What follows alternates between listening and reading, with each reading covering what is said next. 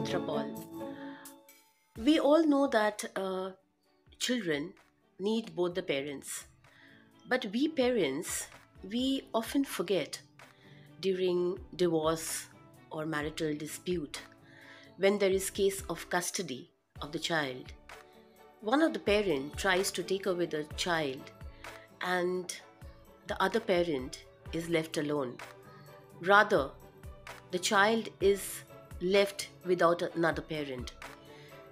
This is called alienation, and this creates lot many problems on the child, like depression, multiple personality disorder, and various other problems, like a very negative approach towards life.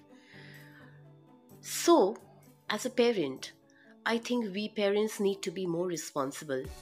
If we have got the child to this beautiful world, we need to give every child that beautiful ambience, that healthy environment to grow up completely as a beautiful child.